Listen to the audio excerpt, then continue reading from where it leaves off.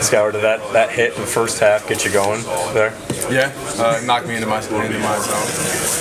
What is? I mean, Coach was saying that those types of plays are what get you going. I mean, why is that?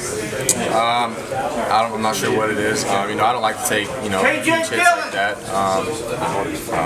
But when they happen, it does kind of rattle me. Not rattle me, but just kind of shake my cage and wake me up a little bit. Maybe that early in the game, the first series. I think it's good to take a lick. You don't want to take one like that, but it's good to hit the pads hit. Make you feel good that your guys kind of rallied behind you, particularly your O-line after that shot. Yeah, no doubt. No doubt. It's good to see, because it gets them alive too, just as much as it does me. Wakes everybody up. Hey, this is a war. We're in a war zone. But I was just saying, they know you can take that, but to see that is kind of a reminder that, hey, our quarterback's in this with us too. Yeah, no doubt. Yeah, we're all in it together, and they showed it.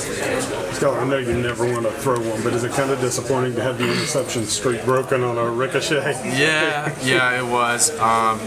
But I'd rather it happen when we're up 38-0, rather than happen next week when it counts. So it was inevitable. It was going to happen.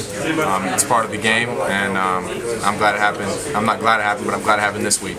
Seems like the chemistry with Shelton was on full display today. What was he able to do out there for you? It's the game slowing down for him, and you can really tell by the conversations that we have just about the game and about what we see out there, and then the rest of it is his natural ability, and he'll go get it. Speak to what you did running the ball again. I know you didn't have to run it that many times, but there was a few times on the zone read where that end just couldn't crash down and chase down your backs. Talk about that and how you're getting that with the running backs. Yeah, it's good. It's a work in progress. We take what I talk about it all the time. We take what they give us, and if we see that, then we're going to take full advantage of it. Does that help you though, that they can't pin their ears back and rush you as you're going to pass? Yeah, no doubt. Yeah, every element of our game complements each other. Whether it's me running, Wendell running, Seven running, or putting the ball in the air, it all complements each other. And you like other teams seeing that on film, so they got to put that in the back of their mind. That's one thing that they have to focus on this next week in practice. So it's